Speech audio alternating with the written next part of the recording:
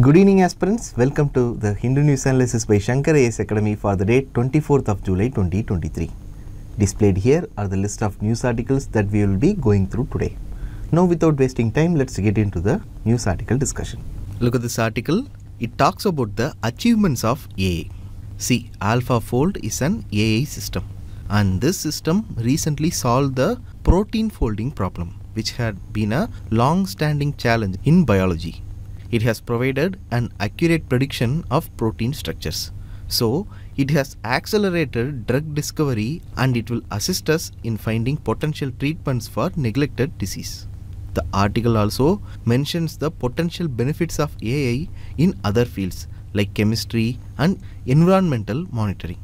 Finally, it also talks about some potential risk as the role of AI keeps increasing in the scientific enterprise. In this discussion, let us understand about protein folding problem. Then we will also discuss some important points that are given in the article. To understand about the protein folding, you must first get familiar with some terms like amino acid, peptide and protein. Now, first let me explain these three terms. See, amino acids are the basic building blocks of proteins. There are 20 different types of amino acids, each with unique characteristics. Then peptides are short chains formed by linking two or more amino acids with peptide bonds. Finally, proteins are longer chains of peptides with specific functions in our body. To put it simply, amino acids are like words. When we put two or more words together, we get a phrase. This is like a peptide. When we put two or three phrases together, we get a meaningful sentence, which is like a protein. I think you can understand the analogy here. Okay, the sequence and the arrangement of amino acid determine the unique structure and the functions of a protein, and this is crucial for various biological processes.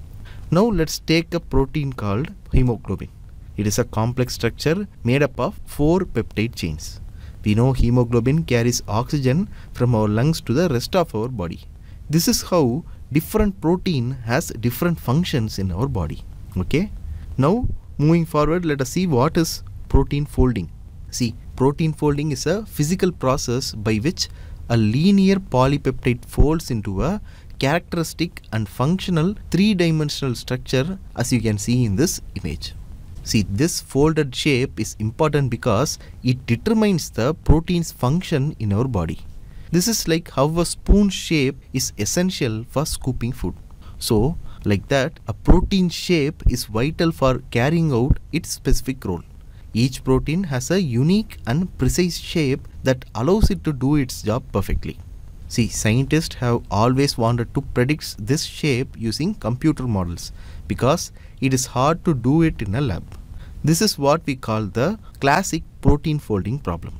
If we can solve this problem, it will help us understand how proteins function and lead to better medicine and biological discoveries. Recently, as we saw earlier, an AI system called AlphaFold made a big step forward in solving this puzzle, and this could revolutionize scientific research. This is what the article is talking about. Now moving forward, let us see other benefits of the AI systems. See, AI can accelerate drug discovery process. This is because it allows for the screening of thousands of molecules or processes rapidly. AI synthesizers can read research paper and create compounds described in them. This will reduce the need for laborious manual synthesis. Then, with respect to environmental monitoring, there is something called UNEP's World Environment Situation Room. This AI system can analyze real-time sensor data from thousands of sources. It can then predict and understand the health of the planet from a holistic perspective, including factors like CO2 concentration, glacier mass, sea level rise and biodiversity loss. Finally, large language modules like ChatGPT and BRAD can create excellent text, music and art. This will potentially enhance creativity and artistic expression. But that is not all.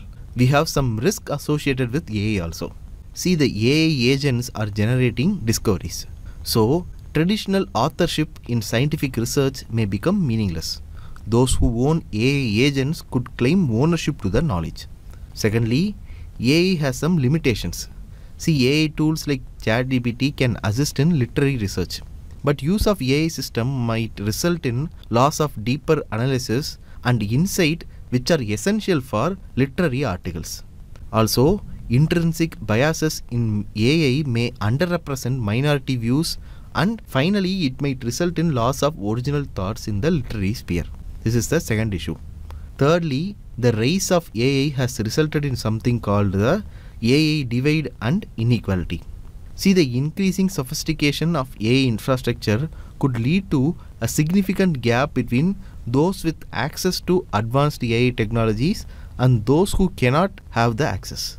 This will lead to concentration of wealth and in turn breed inequality in our society. Finally, the AI era may transform the workplace and institution.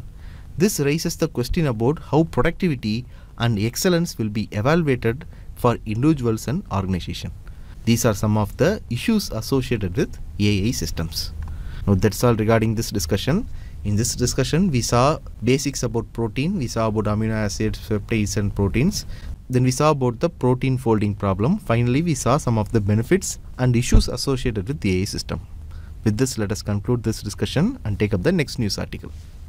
Now, take a look at this article. Recently, a minister from Tamil Nadu, Mr. Senthil Balaji, was arrested by the ED. In a court case on this matter, there was a central question. Do ED officials have power to seek custody, that is, arrest and detain a person accused of money laundering? See, in this case, the Madras High Court upheld the legality of arrest by the Enforcement Directorate and it upheld the judicial custody of the minister. In essence, this court ruling has clarified the powers and roles of the Enforcement Directorate officials in investigating such cases.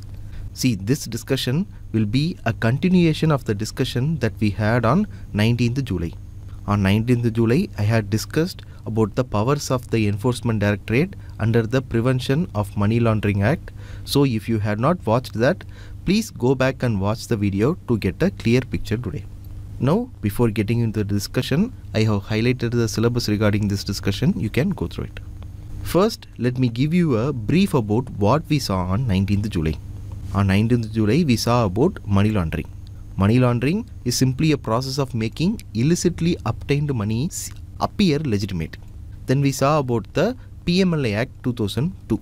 This is a legislation that seeks to address money laundering associated with white-collar crimes. We saw that under the Prevention of Money Laundering Act, the officers of the ED have been given the power to investigate cases of money laundering. Now, this is something that is important to note. To charge someone with money laundering, there must be a predicate offence. And this predicate offence has to be investigated and prosecuted by agencies like the CBI or the state police. For instance, if someone is suspected of drug trafficking, the police would investigate the drug-related offence first, because drug trafficking is a predicate offence. Only then money laundering charges are considered by the Enforcement Directorate. This is what we saw on 19th July and I hope you remember all of this. That day, we also saw that the Enforcement Directorate officials are not police officers and we saw how they differ from one another. Now, the High Court also highlighted the same.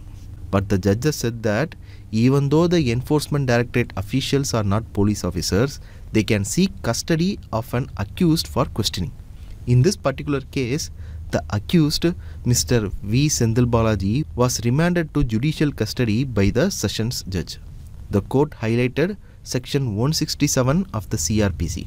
See, Section 167 of CRPC deals with the issue of custody of an accused person. It basically outlines the circumstances and the conditions under which an arrested person can be remanded to judicial custody or police custody. See, I will explain about what is judicial custody and police custody at the end of the discussion. For now, we will continue with this. Okay.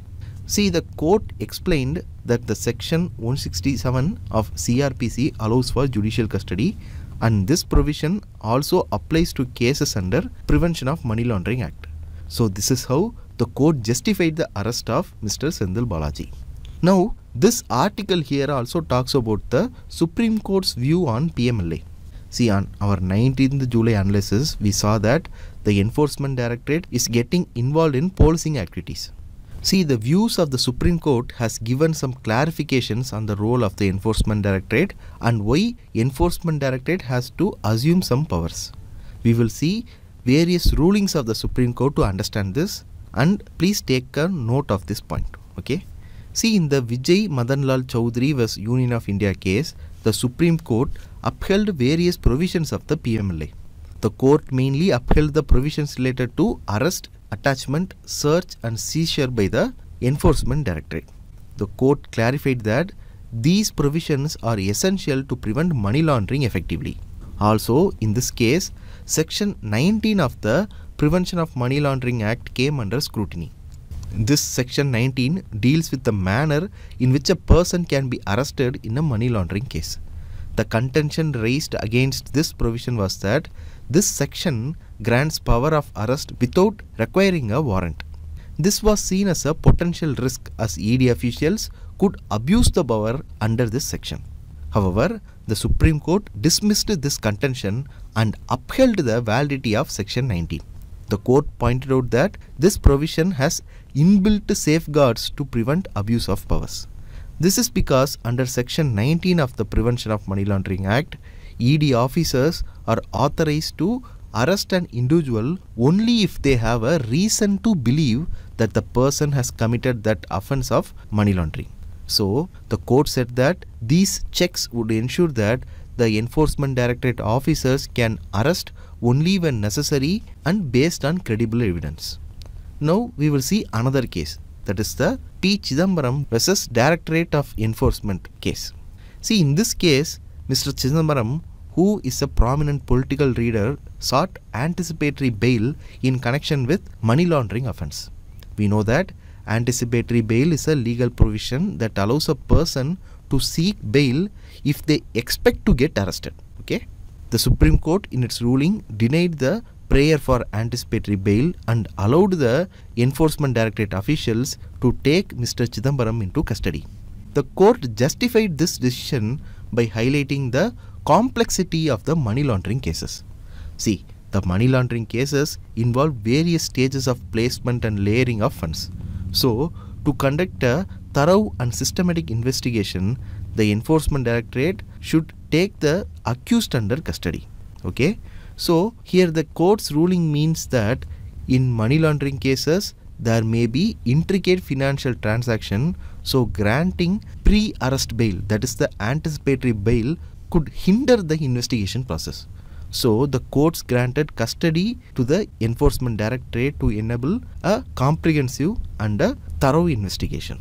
The court emphasized that the purpose of PMLA is not just to punish money laundering but also prevent money laundering effectively. Okay? The Supreme Court also explained that the Prevention of Money Laundering Act is not just about punishing money laundering, it also aims to prevent it. To achieve this, the PMLA Act empowers the ED and other authorities to arrest suspects and take appropriate action.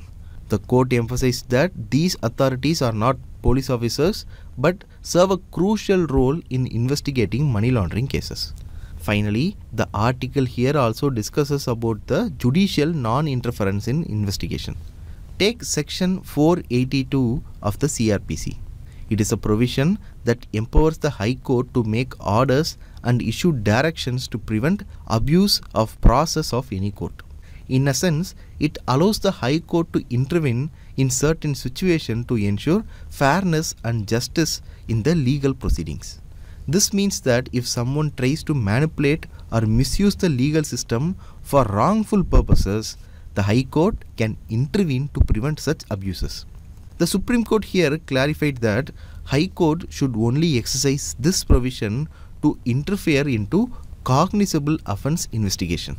That too, only if it finds evidence of abuse of power by the investigating officer.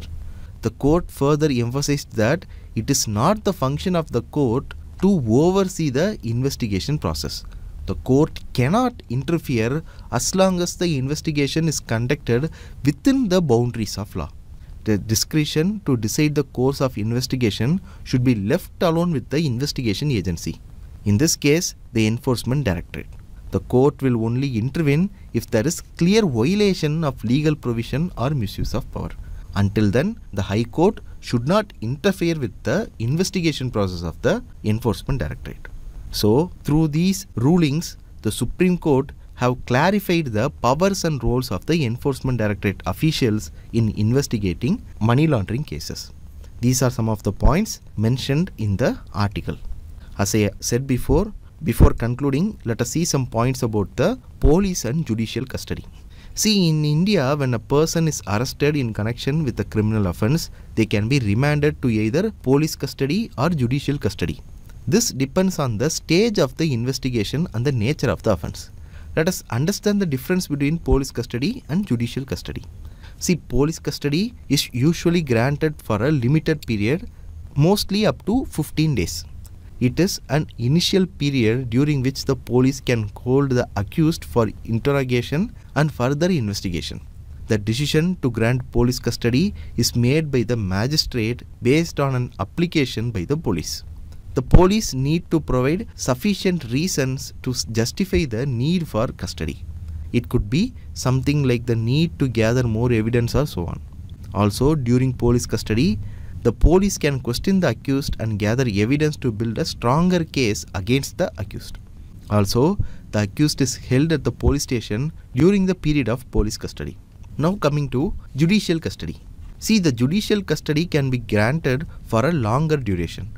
It can be beyond the initial period of police custody. The total duration can be extended up to 15 days in certain cases, and if necessary beyond that also. See, after the initial period of police custody, if the police requires further detention of the accused, they must produce the accused before the magistrate. The magistrate then decides whether to grant judicial custody or not. It will be based on the facts and circumstances of the case. During judicial custody, the accused is kept in jail or an correctional facility. But the police do not have the authority to further investigate or interrogate the accused during this time. So basically, the purpose of the judicial custody is to ensure that the accused is available for further trial and investigation by the court or investigative agency. This is about the difference between police custody and judicial custody. Now with this, let us conclude this discussion. In this discussion, we saw about the roles and functions of ED that is defined by the Supreme Court through various court cases. We also saw the difference between police custody and judicial custody. Now with this, let us conclude this discussion and take up the next news article. Look at this article from yesterday's newspaper. This article says that an invasive species named Ludwiga peruviana is threatening the habitat and eating areas of elephants in Valparai. Here Valparai is a hill station in Tamil Nadu which is located close to Kerala boundary. The article further says that such invasive species are increasing the risk of human-animal conflicts in the Valparai region. This is all about the news. In our discussion today, we will learn about invasive species in general and then about the Ludwiga peruviana. First, let us start with the invasive species. An invasive species refers to an organism which is not indigenous to a particular area.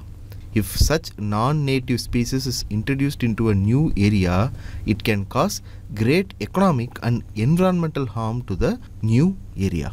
Okay? In other words, the organism which is not native and has a potential to cause greater harm to the newly introduced area is called an invasive species. An invasive species can be any kind of living organism like amphibian, plant, insect, fish, fungus or bacteria. It can even include an organism's seeds or eggs.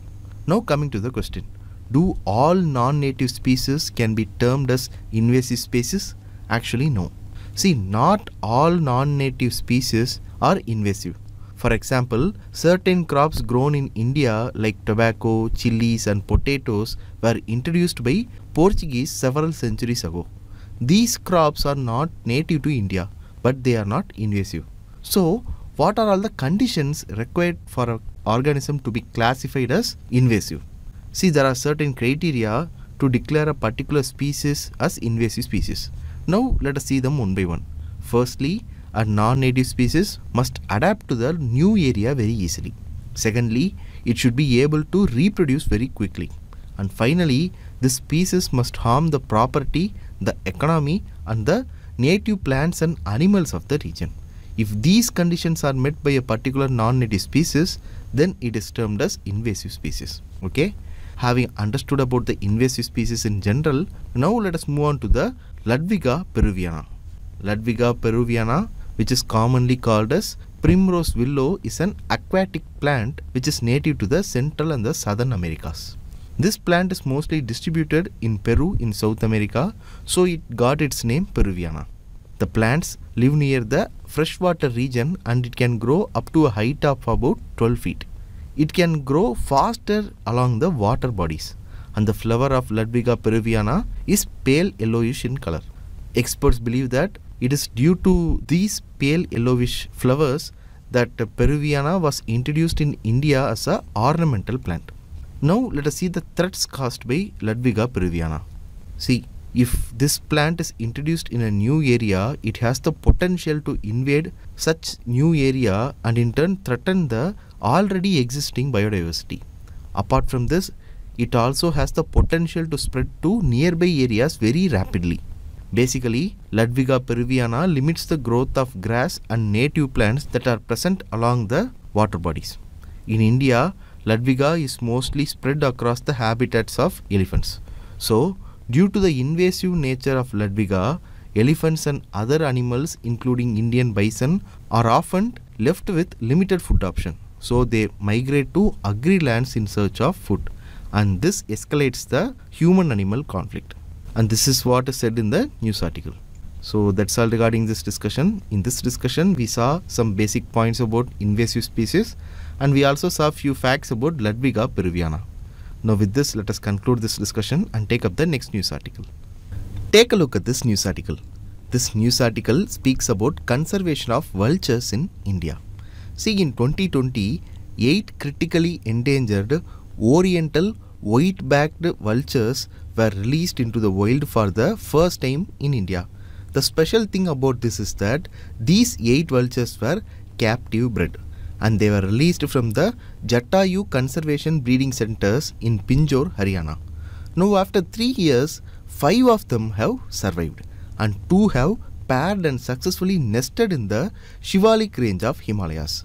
So the wildlife enthusiasts who were working towards protecting the vultures have now become happier. Why are the vultures being bred in the conservation centers? See, in 1993, there were an estimated 40 million vultures in India.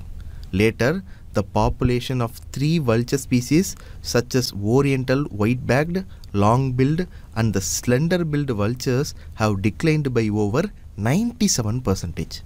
The population decline was due to various factors. See, all these 3 species are classified as critically endangered by the IUCN. Apart from this, they are protected under the Schedule 1 of the Wildlife Protection Act 1972. So, to conserve this endangered vulture species, the government is running breeding centers in various parts of our country with the help of several NGOs. The vultures are bred in centers and then they are released into the wild. Okay. So, this is all about the news article. In this context, let us learn about vultures from the prelims perspective. The vultures are large bird. They mostly live in the tropical and subtropical regions. The vultures provide important ecosystem services by feeding on carcasses, that is the body of the dead animals. See, vultures usually do not hunt. Instead, they feed on the remains of the dead animals. By doing so, they help to keep the environment clean and disease-free. Now coming to vultures in India. A total of 9 species of vultures are found in India. They are white-rumped vulture, Indian vulture, slender-billed vulture, red-headed vulture, bearded vulture, Egyptian vulture, cinereous vulture, griffon vulture and Himalayan vulture. Of the total 9 vulture species, 3 species such as the cinereous vulture, griffon vulture and Himalayan vultures are migratory vultures, while the other are endemic to India. Now let us see the threats faced by the vultures in India. The first and the foremost threat is due to diclofenac poisoning. See, diclofenac is an anti-inflammatory drug that is used as a painkiller for cattle. When vultures eat the carcasses of the cattle that were treated using diclofenac drug, it causes kidney failure to the vultures. Due to this diclofenac poisoning, vultures faced a catastrophic population decline during the last century. One good thing is that India banned diclofenac in 2006 for animal use, but still diclofenac is used illegally in some parts of the country. So, diclofenac poisoning is the major threat behind the declining population of the vultures. Okay. In addition to diclofenac poisoning, land fragmentation, habitat loss due to human activities, and electrocution due to collision with power lines are some of the other threats faced by vultures in India. Now finally, we will understand about the conservation efforts taken in India. In November 2020, the Ministry of Environment, Forest and Climate Change launched the 2020-2025 Vulture Action Plan. This action plan aims for the conservation of vulture in the country. Apart from this plan also strives to prevent the poisoning of the principal food of vultures, that is the cattle carcasses, by ensuring minimum or negligible use of diclofenac in the cattle. Okay, that's all regarding this discussion.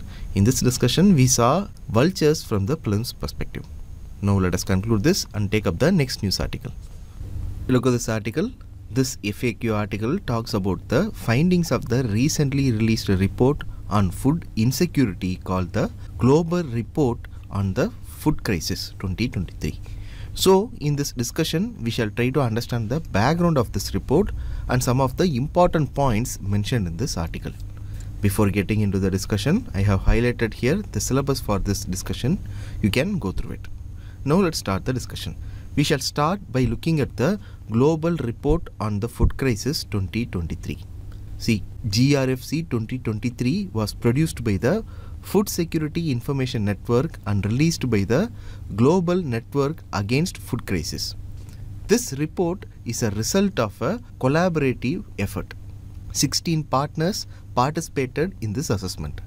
They aim to conduct a consensus-based assessment of food insecurity in certain identified countries. See, the primary objective of this report is to conduct assessment on world's worst food crisis hit countries and provide evidence on areas where external humanitarian assistance has been required. For example, the 2023 report just highlights where assistance was required in the past year, that is in 2022. Through this, the report acts as a reference point and helps to shape the policies for the upcoming year. Okay. Now, before getting into the findings of the report, you should know what is food security.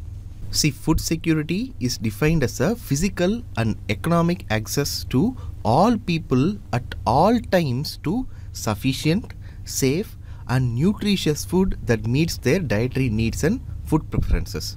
This food security will ensure happy and healthy life. Okay. Any deviation from this definition is known as food insecurity. Okay. Global food insecurity is identified by the Food Insecurity Experience Scale. FIES was developed by the Food and Agricultural Organization of the United Nations. Okay. Now let us see the findings of the report. Firstly, this year's report recorded the historic moment that had an impact on the assessment. For example, a pandemic and a subsequent economic crisis, a war in Ukraine, soaring prices of food and agricultural inputs. Okay. According to the GRFC 2023, in 2022 alone, between 690 million and 780 million people in the world suffered from hunger. These numbers are far higher than the pre-pandemic level in 2019. This shows that the world is far off track towards achieving the Sustainable Development Goal 2, that is zero hunger. This is the first finding. There are lot many hungry people currently. Okay. In 2022, an estimated 2.4 billion people did not have access to adequate food. Okay. This is 391 million more people than in 2019. This confirms that no progress was made on food security at the global scale since the 2020 COVID-19 pandemic. Okay. Thirdly, the prevalence of undernourishment affected more than 9.2% of the world population in 2022. In 2019, this figure was only 7.9%. This is again far above the pre-COVID-19 pandemic level. Okay, but other than these three bad newses, we have some news to cheer for. Stunting has declined steadily. It declined from 204 million in 2000 to 148 million in 2022. Similarly, child wasting has declined from 54 million in 2000 to 45 million in 2022. But in terms of children who are overweight or obese, the study indicates a non-significant increase from 5.3% in 2000 to 5.6% in 2022. Okay. See, the report also projects that almost 600 million people will be undernourished by 2030. This is also bad news. The report's comparison of food security among rural, peri-urban and urban population reveals that global food insecurity is lower in the urban areas. See, these are the key findings of the report. Okay. Now, why is this findings important for our examination? For mains answer or in your essay answer, we have to have a catchy introduction. To have a catchy introduction, we need to display data and substantiate it. Okay. So, these findings that we just saw can be used in your mains introduction or in your essay paper introduction. This will help you get good marks. Okay. Now, let's move forward. See, the report also gives us information about the causes for the increasing food insecurity. Here, the first cause mentioned in the report is pandemic. Thanks to pandemic associated lockdown, there was economic downturn and there were job losses and reduced income for many people in the world. This was the first driver for food insecurity. The second driver or the second cause is the Ukraine war. Thirdly, unfavorable government policies, and lastly, increasing urbanization. These are the four causes of food insecurity that is mentioned in the report. Okay. Now, moving forward, let us see what can be done to resolve the issues. We will see the solution one by one. Firstly, nutrition should be given importance in government policies. It should be supported by the civil society and the private sector. Secondly, to enable access to healthy diet, healthier food outlets can be supported. For example, government can promote food outlets that are based on traditional varieties of the region. This will increase access to healthier food options. Thirdly, government should provide policy incentives for shops to sell healthier food options and reduce the sale of processed food. This will help in achieving food security and also help in achieving nutrition security. The fourth suggestion is regarding street food. See, it is estimated that around 2.5 billion people worldwide consume street foods. Even though street foods are convenient and affordable, there are infrastructure and regulatory gaps in the sector, and these gaps should be closed. This will help improve nutritional safety and quality of the street food. Moving forward, government should focus on rural infrastructure like quality rural roads, warehousing, cold storage and electrification. This will help in the linkage of the farmers and the consumers, and this will also bring down food wastage and food price rise. Okay. Finally, local government should be point of focus. The local government should be given enough funding and power to frame policies. The local governments can make essential policies for making healthy diets available and affordable to all. These are some of the solutions that are mentioned in the article to address the increasing food insecurity in the world. So that's all regarding this discussion. In this discussion, we saw about the Global Report on Food Crisis 2023. We saw the reason for increasing food insecurity in the world. And finally, we saw some of the solutions that can be employed to address the food insecurity. Now with this, let us conclude this discussion and take up the next news article. Look at this article. The article says that the Tamil Nadu government has sanctioned 700 crores for the implementation of the Members of Legislative Assembly Constituency Development Scheme for 2023-24. In addition to this, the Tamil Nadu government has also framed detailed guidelines for the implementation of the scheme. As a part of this scheme, every MLA in Tamil Nadu has been allocated 3 crore for carrying out development works in his or her assembly constituency. This is all about the news. So, in our discussion today, we will learn some points about Members of Legislative Assembly Constituency Development Scheme or MLA CDS. MLA CDS is a developmental scheme.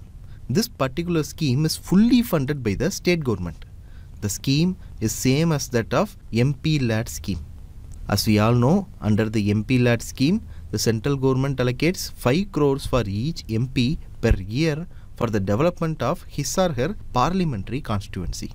Like that, the state government is providing a certain sum of money to its MLAs for the development of his or her assembly constituency.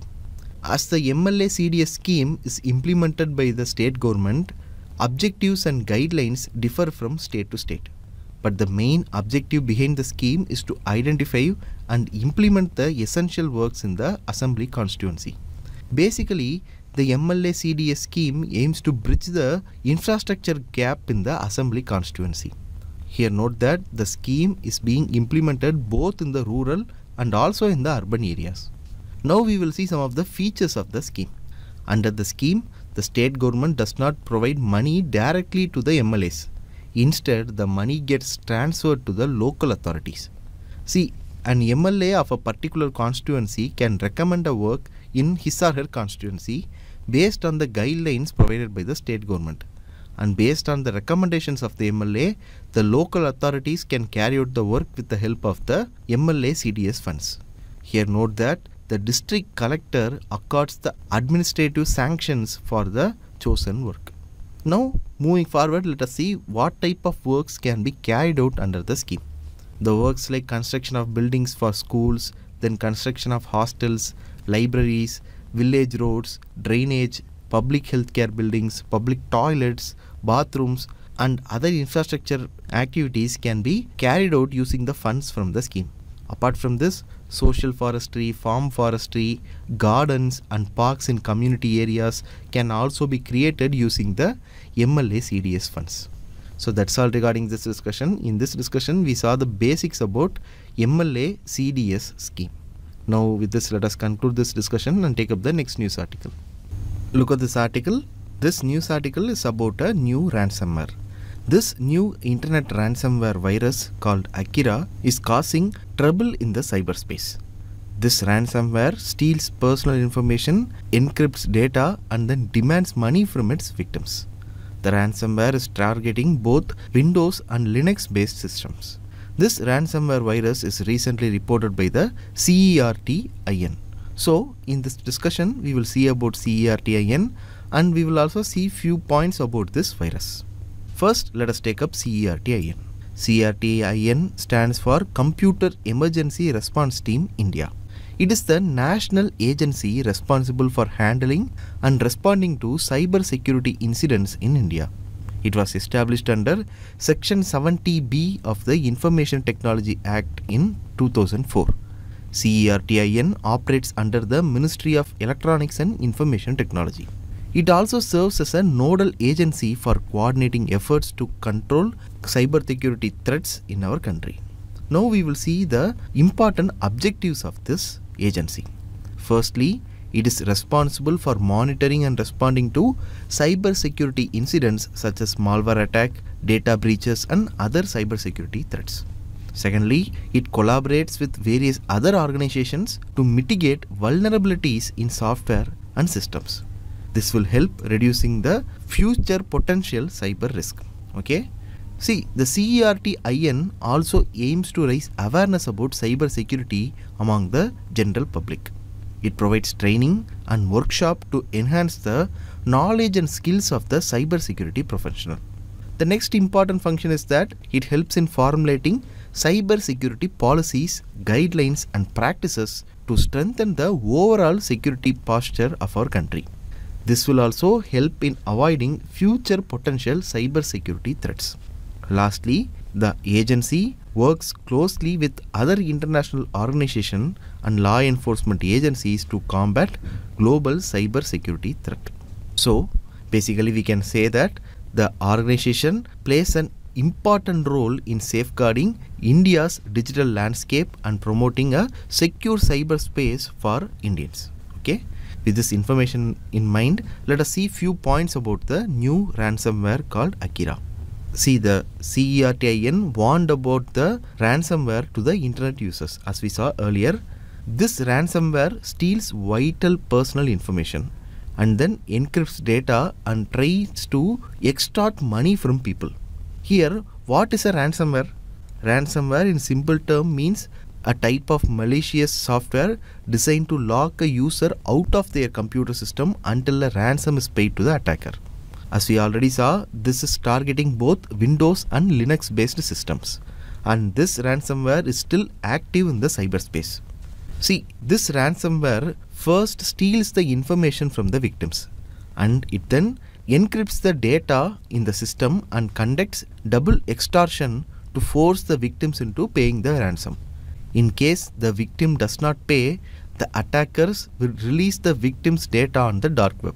Akira also deletes the volume files in the targeted device. So as I already mentioned, this ransomware uses double extortion to receive ransom from the targeted victims. Okay, and CERT right now is working to prevent this ransomware from attacking more users. So that is all regarding this discussion. In this discussion, we saw some points about CERTIN and about the new ransomware named Akira. With this, let us conclude this discussion and take up the next news article. Look at this news article. According to this news article, India's G20 Sherpa informed the media about our Prime Minister's proposal to make African Union a permanent member of the G20. He also informed that this proposal has received a positive response from the members of the grouping. This is why African Union is in news today. So, in this news article discussion, we shall see some important points about the African Union. See, the African Union is a continental body consisting of 55 member states, and these member states make up the countries of the African continent. It was officially launched in 2002, and it was the successor of the erstwhile Organization of African Unity. See, the original focus of the Organization of African Unity was decolonization and abolition of apartheid. But after 2002, when African Union was established, the focus shifted. Currently, the focus is towards increased cooperation and integration of African states to drive Africa's growth, that is economic development. Okay. Here you have to know that the African Union was launched in July 2002 in Durban, and the headquarters of the African Union is in Addis Ababa, which is located in Ethiopia. Okay. Moving forward, let us see about the organizational structure. See, the work of the African Union is implemented through various organs. The organs include Assembly of Heads of States and Governments, the Executive Council, the Permanent Representatives Committee, Specialized Technical Committee and Peace and Security Council, and finally the African Union Commission. The AU structure also promotes participation of the African citizens and civil society through a Pan-African Parliament and the Economic, Social and Cultural Council. The African Union also comprises organs that handle judicial and legal matters as well as human rights issues. This is about the organizational structure. See, the African Union is working towards the establishment of a continental financial institutions. The institutions include African Central Bank, African Investment Bank and the African Monetary Fund. The regional economic committees and the African peer review mechanism are also key bodies that constitute the structure of the African Union. Here I have displayed the important objectives of the African Union. You can pause the video and go through it. So that's all regarding this discussion. In this discussion, we saw a few important points about the African Union. With this, we have come to the end of the news article discussion session. Now let us take up the practice prelims questions. We have 4 practice prelims questions today. Let us see them one by one. Let us take up the first question. Which of the following best describes the process of protein folding? See here, the correct answer is option C. Protein folding is the process by which linear chains of amino acid forms a 3-dimensional structure determining its function. This we saw in the discussion itself. So once again, the correct answer here is option C. Moving on to the second question. The name Ludwiga peruviana sometimes appeared in the news. For which of the following? The correct answer here is option A. It is an invasive aquatic plant that threatens the habitat and foraging areas of elephants in parts of India. This also we saw in the discussion itself. So the correct answer once again here is option A. Moving on to the third question. Two statements about the Vulture Action Plan 2020-25 is given. We have to find the correct statements. Look at the first statement. It aims to conserve the vultures by preventing the poisoning of cattle carcasses, which is the principal food of vultures. This statement is correct. Moving on to the second statement. It aims to establish additional conservation breeding centers for vultures in the country.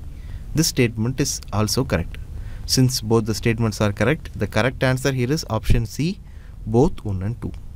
Moving on to the last question. This question is based on our MLA CDS discussion.